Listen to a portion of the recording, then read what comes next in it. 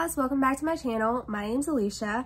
In today's video, we are going to be testing out some of the One Size by Patrick Starrr like face complexion type products. So I have got the powder foundation, I've got the concealer, and then I picked up the little puff to use in combination with the powder foundation. Now, as far as products from Patrick Starrr, so far the only thing that I have tried is the One Size eyeshadow palette. I did really like that, but I really wanted to try this powder foundation. I've seen people like rave about this. I have seen other tutorials where it is really high coverage.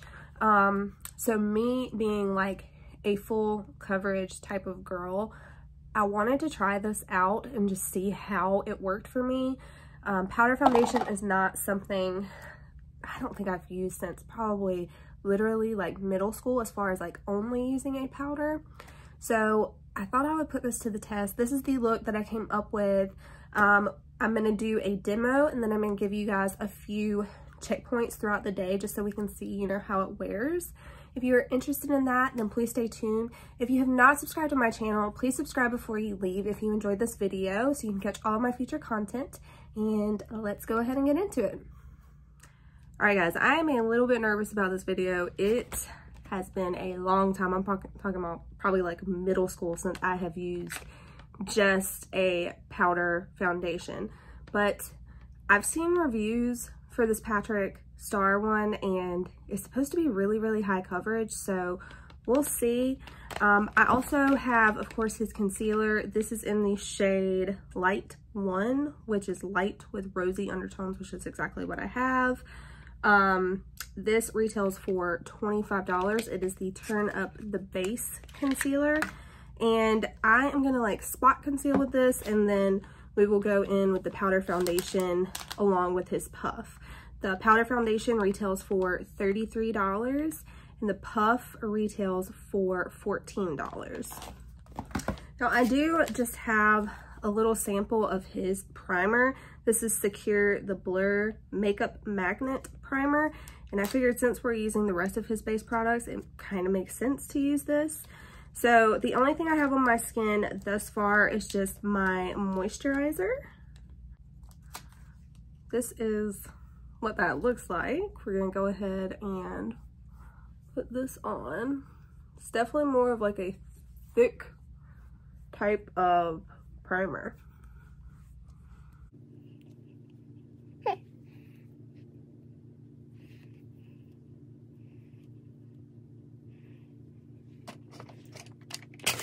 See if I can get a mirror here.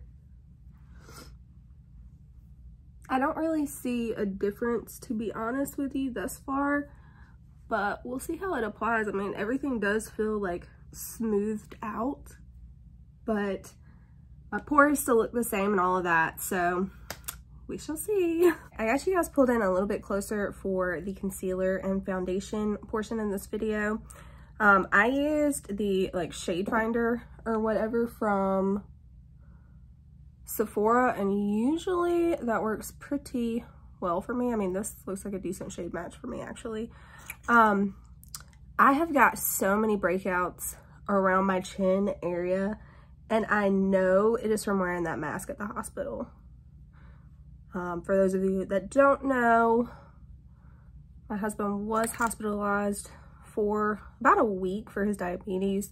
Doing better now, but yeah, I'm still trying to get over, like, all of this is just from that mask for wearing it 1 week. So I don't see how those people that have to wear them every single day, all day at their jobs, like, the struggle with those things are real. So I've just kind of concealed where, you know, I normally would, and I'm gonna grab a brush really quick. All right, when I want more coverage, I've been using this like flat foundation brush. This is from the brand Vasanti, but tons of brands make brushes like this. I just find that it gives me more coverage. And I'm gonna go ahead and start from down here on the chin. And basically it's kind of just like a patting and pulling motion, and light pulling, by the way. You don't really want to tug on your skin if you can help it.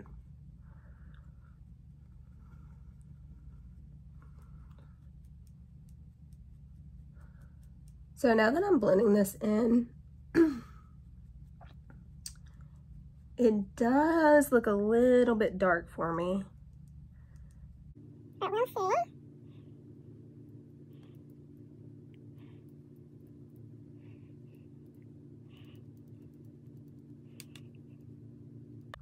A lot of the times, like around my nose area and stuff like that, I think it looks like acne, but it is just like redness in my skin, like rosacea. It's not like active acne or anything like that. I think it's just scarring kind of left behind, and then just natural pink in my cheeks.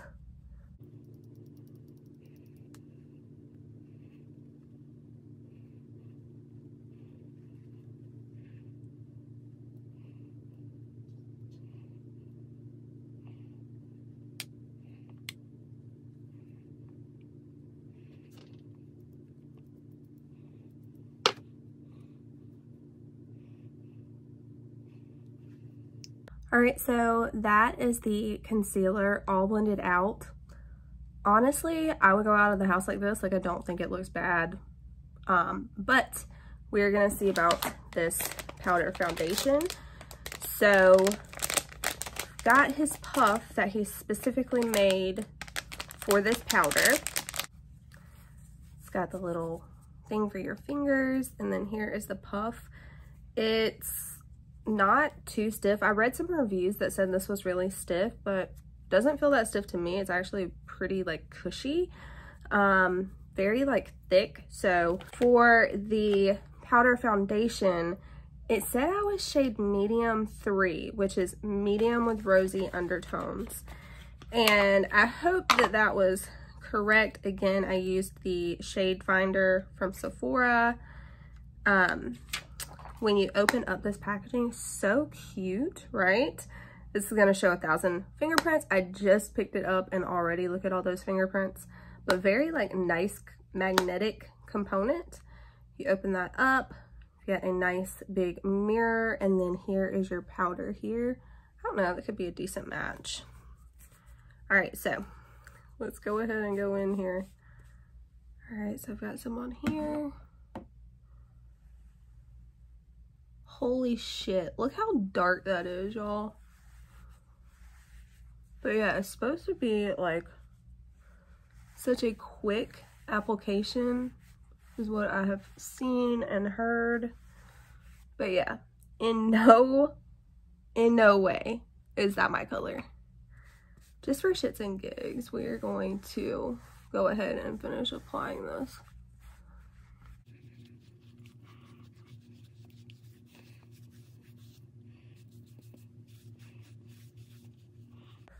And my closest shade match is NARS Yukon. If you look back at some of my previous videos, NARS is like one of my favorite foundations ever. The soft matte one, as well as the long wear radiant foundation. And what the heck, usually Sephora is so freaking good about getting me matches. I mean, I could probably get away with this, but look at that. I'm gonna go straight Oompa Loompa today, y'all. But you can see how fast this is. Like, I feel like this does have really good coverage. I feel like you wouldn't really have to conceal before this, because this is a powder that has very good coverage on its own. And then the puff, because it is so big, it makes it really, really fast to blend this out. So if you can get your correct shade, what I'm saying is I am pretty damn impressed with this powder. And what is really impressing me more is that it doesn't look powdery on my face. Now I've got something going on over here, which I tried to like cover this up more earlier. It just looked like an area of my cheek that wasn't like taking the color or something. All right, I guess that looks pretty good.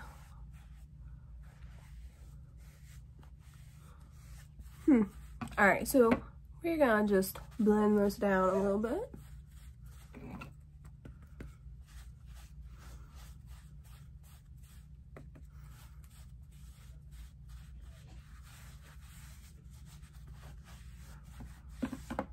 I mean, I'm not that mad at it, honestly, other than the shade being too dark, which, you know, I did this shade match like 2 or 3 times because I was like, really? Like medium? I remember that whenever I was buying it. I did the shade match a few times because I was like, doesn't seem like that would be right, but I went with it because Sephora is usually like right on point. Yeah.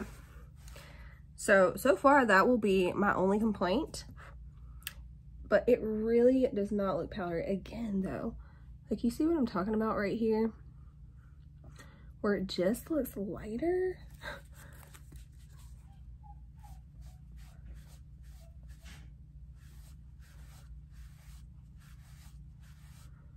And then it's like I put more product on and somehow it's still like just isn't taking it.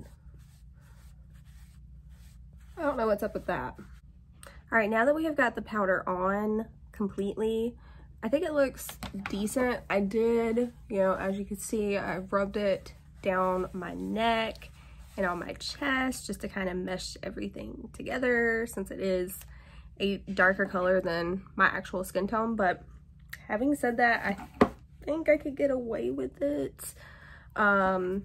Definitely probably would be something better for me to wear in the summertime as opposed to the winter time like it is now when I'm filming this. But having said that, this powder does not look like powder, and that is what I was worried about. I didn't know if it was going to look like just a cakey mess, and really it doesn't look any different than like a normal foundation that I would use. I will say that like in this area right here, is it not just looking like a little funky? It looks like it really grabbed right here and then like the color did not apply correctly right there. So there's that. This powder does have good coverage, but as you can tell, like you can still see my spots like right here. I of course didn't conceal right there, and those spots are coming through, like you can see them. And like here again, I did not conceal right there, and you can see it, but it doesn't bother me wearing it like this. As far as that like patchiness goes, it could be the it could be that primer that I use, but it is a one size primer, so you would think that these, you know, go hand in hand. So I don't know. I am going to wear this today. I'm gonna give you guys some check-ins throughout the day just so we can see, you know, how this is wearing, since this is a foundation review. But yeah, as of right now, this is what we're looking like. Oh, and again, it's got some weird like patchiness over here as well. So don't know what's up with that, but I'm gonna go ahead and put on the rest of my makeup. I will be back to show you the finished look, and then we'll go from there. All right guys, I'm back. This is the finished makeup look. I'm gonna run you guys through what I have on the rest of my face to try to lighten this powder foundation up. I pulled out the Jaclyn Cosmetics. This is the brightening and setting palette, and I went in between these two shades and I put that like under my eyes, a little bit like on my forehead where you would highlight, on my chin and on my nose. It did a little bit of lightening, but for the most part, the way that I left it before is kind of what it remained looking like. For bronzer, I pulled out the Charlotte Tilbury Look of Love face palette, just because I'm trying to finish this up. I know I had it in my empties, but as you can tell, I've got a little bit of this bronzer left and I really want to use that up. I will say that it was about the same color as the foundation, so again, it didn't really do too much. For highlighter, I pulled out the Jaclyn Cosmetics. This is her luminous powder and it is in shade Do Me. Such a pretty, like, natural looking highlighter. I do really like that. And then for blush, I definitely wanted to stick away from orange because I did not want to look like an Oompa Loompa. So I pulled out this little Dior one. This is the Dior Backstage Rosy Glow, and looking at this, it looks very intimidating, but as you can tell, when you put it on your cheeks, it really just makes you have like a pink flush. This is one of my favorite blushes, and it's such a unique one. It's a little pricey. It is Dior, but it's very unique to my collection, and I always pull that one out.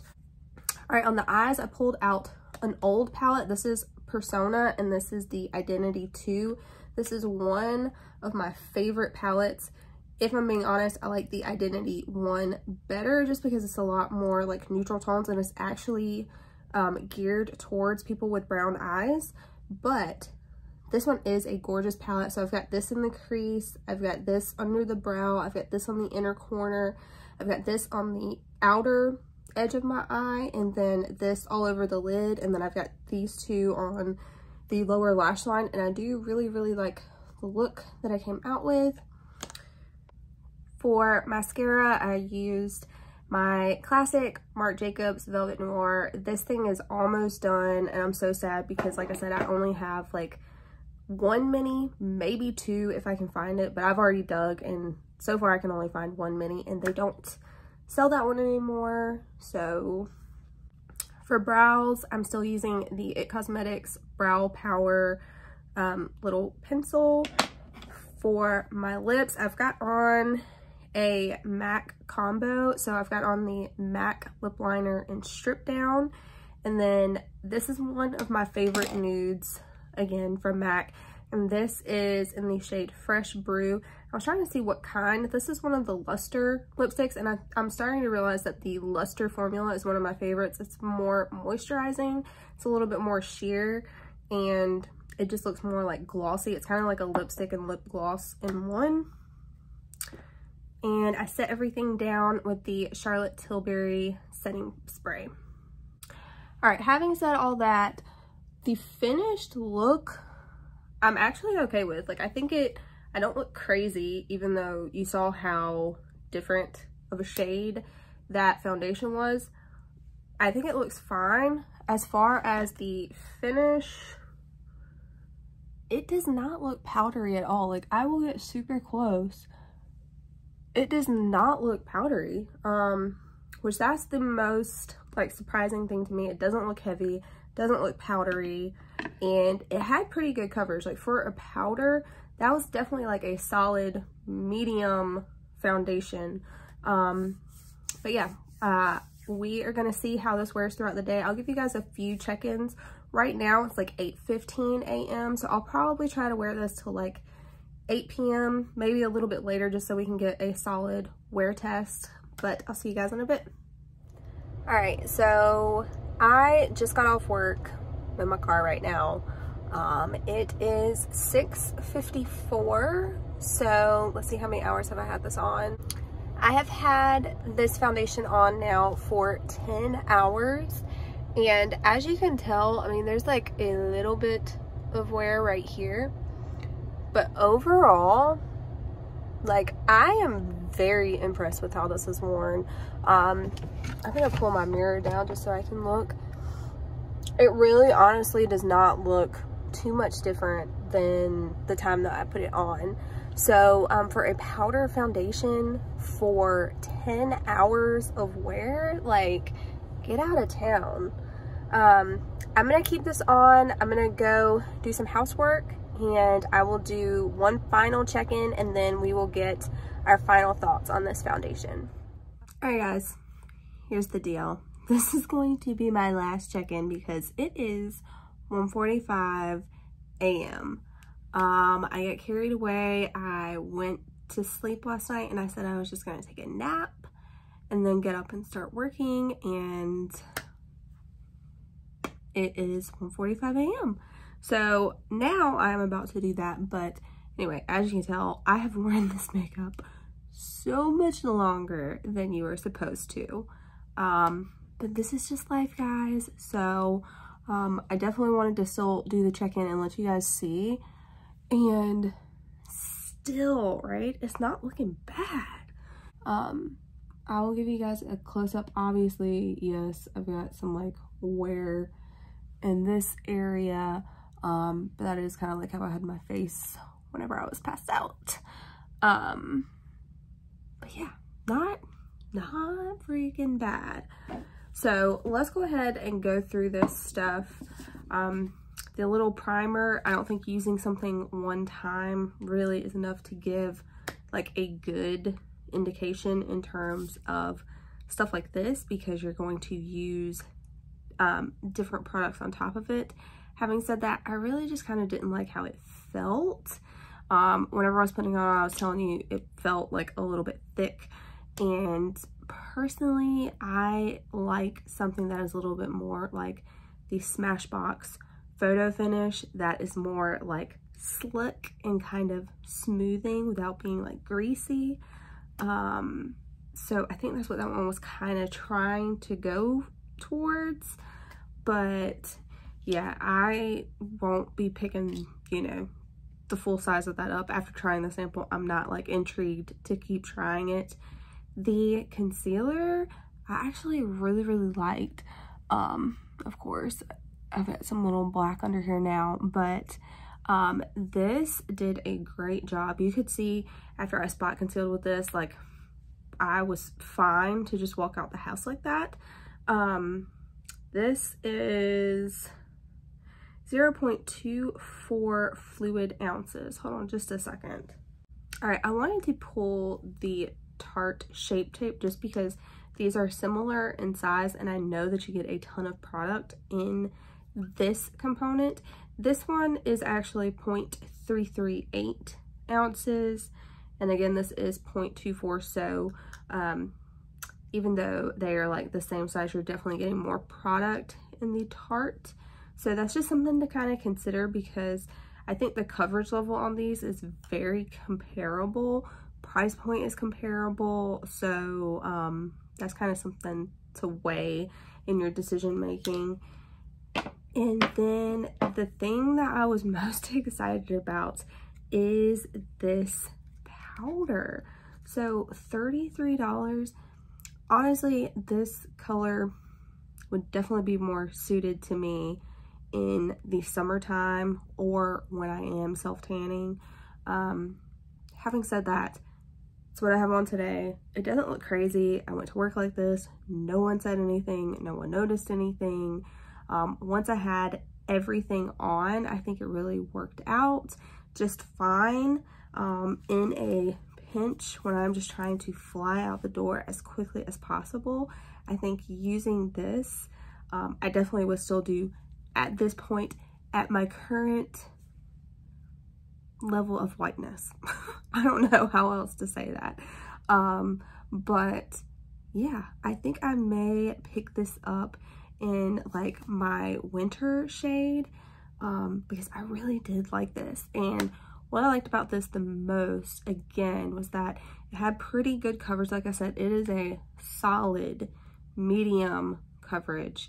You could probably build it up a little bit more, but yeah, this is a really good powder. And if you have like a foundation that is very light coverage, I could see setting it with this and you are going to get more coverage for sure. And then as far as this puff goes, I really enjoy it. I've seen a lot of reviews that did not like this at all. To me, it was nice and cushy on my face. It was soft. I have no complaints. It's a big enough area where you can really like do a lot of work quickly. And for, what is it, $14? Yeah, that's not a bad price at all. I hope that you guys enjoyed this video. If you did, give it a thumbs up, and I'll see you in my next one. Bye, guys.